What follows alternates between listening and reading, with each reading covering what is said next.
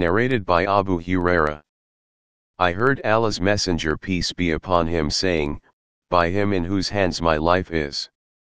Were it not for some men who dislike to be left behind and for whom I do not have means of conveyance, I would not stay away from any holy battle.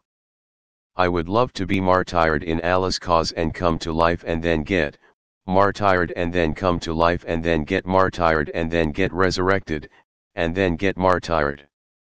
Narrated by Al-Raj. Abu Huraira said, Allah's Messenger peace be upon him said, by him in whose hand my life is, I would love to fight in Allah's cause and then get martyred and then resurrected, come to life, and then get martyred and then resurrected, come to life, and then get martyred, and then resurrected, come to life, and then get martyred and then resurrected, come to life. Abu Huraira used to repeat those words 3 times and I testify to it with Allah's oath. Narrated by Abu Huraira. The Prophet peace be upon him said, if I had gold equal to the mountain of Uhud, I would love that, before 3 days had passed, not a single dinar thereof remained with me if I found somebody to accept it excluding some amount that I would keep for the payment of my debts. Narrated by Aisha. Allah's Messenger peace be upon him said, if I had formerly known what I came to know recently, I would not have driven the Hadi with me and would have finished the state of Ihram along with the people when they finished it. Narrated by Jabir bin Abdullah.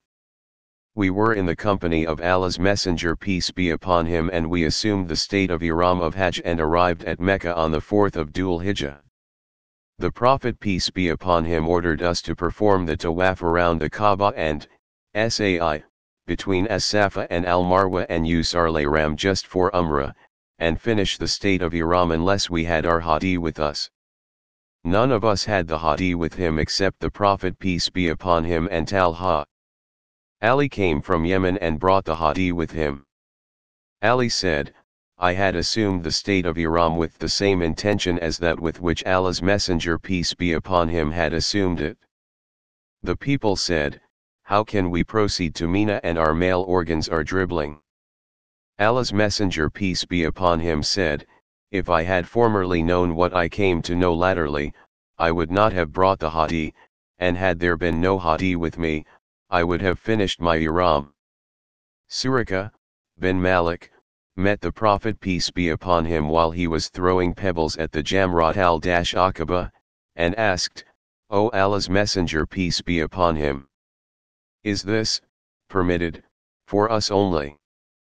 The Prophet peace be upon him replied, no, it is forever. Aisha had arrived at Mecca while she was menstruating, therefore the Prophet peace be upon him ordered her to perform all the ceremonies of Hajj except the tawaf around the Kaaba, and not to perform her prayers unless and until she became clean.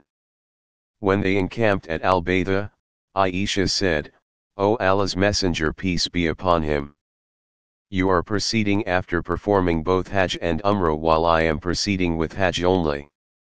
So the Prophet peace be upon him ordered Abdurrahman bin Abu Bakr as-Siddiq to go with her to At-Tan'im, and so she performed the Umrah in Dhul Hijjah after the days of the Hajj.